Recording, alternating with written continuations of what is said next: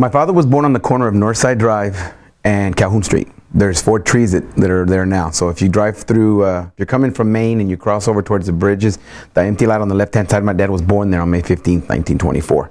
That side of Northside was basically where Mexicanos lived, and we weren't allowed to cross the street. We had our own church. We had our own little community there. My mother, my grandparents, which are my mom and dad's, my mom and dad's dad, right? My dad's mom and dad, I'm sorry. They passed away. My grandfather died when my father was 3. My grandmother died when my dad was 17. And he dropped out of school. That's him in the right-hand side of that's my prop. If